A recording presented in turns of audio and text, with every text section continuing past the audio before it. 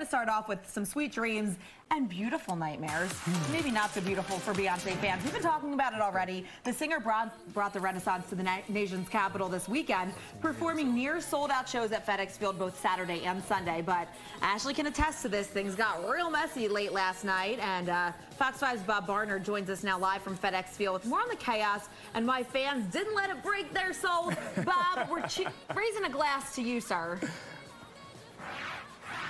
Cheers to you guys. Hey, you know, Aaron, most everyone who endured the rain last night and saw the concert, like Ashley, Marissa, Jeanette was there, and Jacqueline and Sharon, all said that the show was great because Beyoncé sang in the rain and it was awesome. But I want to show you what it looked like getting to that point. The concert was supposed to start at 8. I think she started at 10 o'clock, so 2 hours late.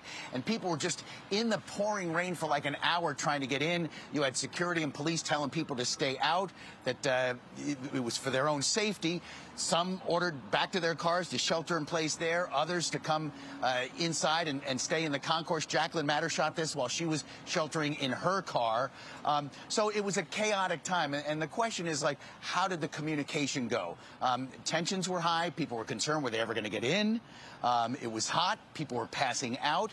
Had a chance to speak. And this is video that Jeanette shot of Beyoncé performing in the pouring rain. Again, a great show. But getting to this point, one of the people in the crowd there was Trina Edmonds with her 12-year-old daughter. I had a chance to speak to her via Zoom just a short time ago.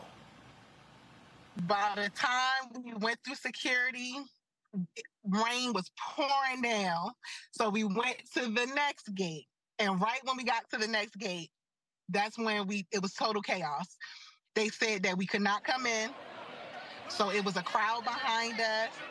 People were getting upset because they were not communicating with us. We literally had to ask them over and over again, what's going on? What's going on? We were told that everyone in the inside had to shelter in place. They could not let us in.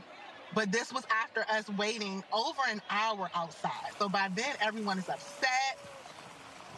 Kids are crying, like some of the little girls that were so excited because my daughter, we were worried that we weren't going to get in time to see the show.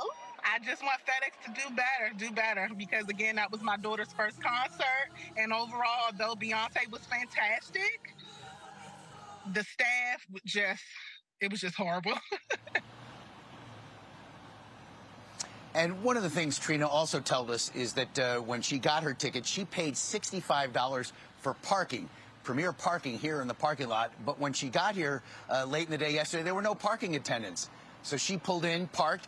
Talking to other people, they said they didn't pay for parking. So here she was. She paid an extra $65 on top of what she paid for her daughter and herself to see the concert, and it was for naught. So the communication, the whole thing, besides the actual performance, was a downer, not only for Trina, but a number of people who've reached out to us today, guys.